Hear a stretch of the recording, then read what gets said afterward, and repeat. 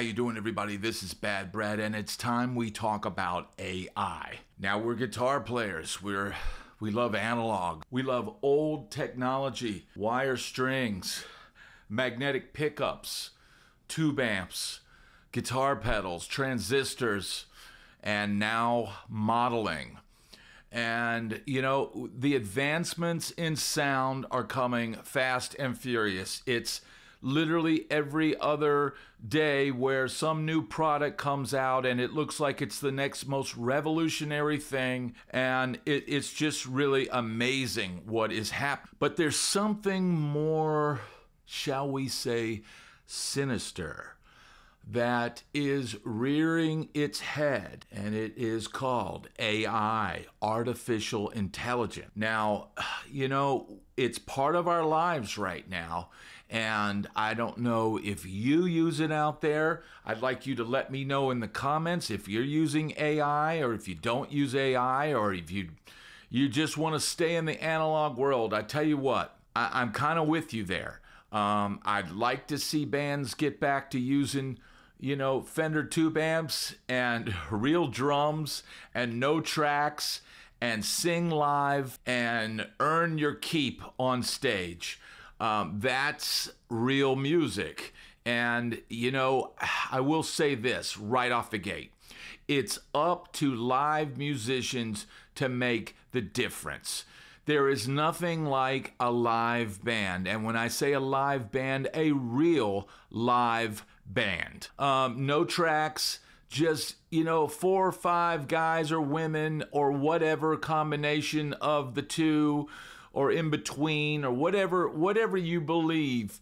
There's nothing like the sweat equity of a good band. You can tell when they've played a lot together. You can tell when they have chemistry, and that transmits to the audience. But we've got a new world here. This is a new world that is happening, and AI is here, and you might be using it and not even realize it. You know, Logic previously had a mastering sort of button, and you would push that and it would analyze the data and then set up a mastering chain. That was maybe the first time that I had used it, but even way before that, we've been using AI. If you have Logic Pro, I'm sure the other DAWs, you know, and recording programs have similar things, but, you know, Logic had its drummer, and I used it for a long time. I even put out some songs in the past using Logic drummer until I realized, hey, I really like the sound of real drums and the energy that a real player brings. But, you know, we've been using it for a while, but it's at the point now where you can literally give a prompt to these programs. I checked one out today, and you put in your prompt, and you tell it as much detail as you want, and the little thing spins around, and then all of a sudden spits out 2, you know, versions of what it thinks you want. And I'm hearing drums, I'm hearing bass, I'm hearing guitar, I'm hearing vocals, I'm hearing all of this. And it's all generated without one musician doing anything. You know, we're going to hear more and more of that. Now, when I hear these tracks now, I'm hearing, you know, what sounds like program music. But some of what I generated today, man, I was kind of impressed with the playing ability. You know, I was asking it to do Steely Dan style tracks, and man, what it put up was pretty impressive as far as an analysis of chord changes and bass parts and all that. And it literally does it in a couple of minutes. And, you know, just recently I talked about having a client reach out to me and wanting some track beds, and using the bass player in Logic and using the keyboard player in Logic to get the tracks done really quickly without having to have him come over or send me tracks or any of that. I was able to get these tracks to him very quickly, and it sped up the process. Now, I still added some analog guitar and some, you know, some lead lines and things like that to humanize it. But, you know, we're getting at the point where I wouldn't be surprised if in 2 to 5 years we're seeing robots on stage performing songs.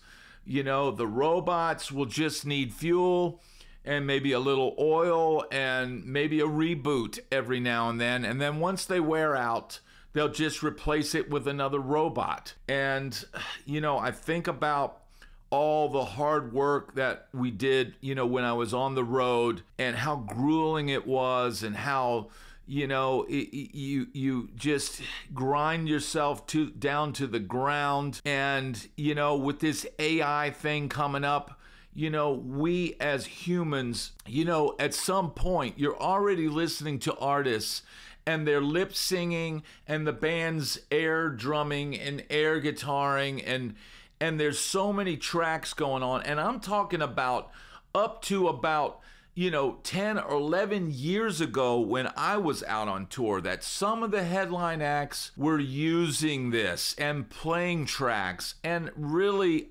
equating to being up there and miming, because most of what you heard was pre-recorded. You know, it's what's going to stop them to go, oh, well, the musicians get tired, so we're going to put these robots on stage. And, you know, we'll put a mask that looks like the artist, and we'll just send them out on the road. Hell, we'll send Elvis out on the road. We'll send Jimi Hendrix out on the road. They've already tried this thing with the holograms. And, you know, the way that worked, it didn't, I don't think it ever really took off, because it's not the real thing. And I think, you know, this AI thing right now, where it sits, it's not the real thing. But what's going to make us, you know, still employable? What is going to make, you know, being a guitar player, it's going to come down to your idiosyncrasies, your mistakes. You know, there is a button on Logic for the bass player and the keyboard player to humanize the tracks. They're going to get even better and better at humanizing things. But in the meanwhile, it's that human element which makes us so vital to the music. And until they figure out how to make that so humanized that they can fool you, we're not replaceable yet. But it's gonna, you know, it's gonna start affecting people's jobs. It's gonna start affecting how many calls you get to do sessions. It's gonna start affecting how many writers are on these hit songs. You know, it used to be there'd be 6 or 7 writers on a Beyonce track, and you're hearing a song that sounds like it really would only take one person with not a very high IQ to write this stuff. But I guarantee you, and I'm not in the writers' rooms in Nashville, I never broke into the songwriting thing here. It seemed almost like players and songwriters, they kept separated. And, you know, I've played gigs where songwriters open, you know, and they just don't talk to you. They don't integrate themselves with the musicians. And we kind of feel like, here's this guy strumming these 3-chord songs, and, you know, singing about his dead dog or something. And it's just like, bro, is that all you got? So there's a divide there. But I guarantee you these guys now are sitting on ChatGPT in their writing sessions and looking up rhymes and maybe titles and doing things to speed up the process, you know. But pretty soon you're not going to be needed at all, because if you think you're the only guy that can run ChatGPT, those executives could hire people to sit. They could have bots that write songs all day, and pretty soon you're not going to be needed either. And, you know, the same could be for us guitar players.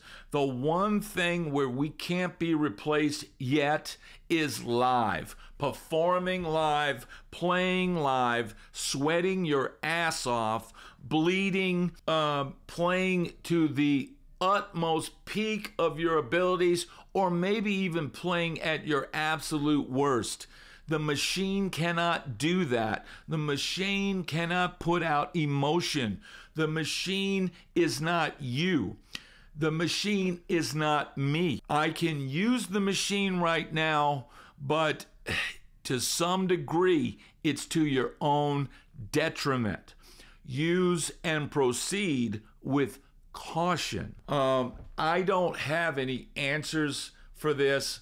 I don't have a solution for this problem that it's going to keep snowballing and snowballing, and technology is moving so fast, and it seems like, you've got to either kind of have your toes dipped in it, or you're going to get left in the background. And that same thing goes for, I know a lot of musicians that don't fly their tracks, that don't record at home, and I tell them, get a computer, figure it out. It's not that hard. You're getting left behind because the economics of this, it's so much cheaper to record at home and fly your tracks back and forth that, there's not a whole lot of money in streaming.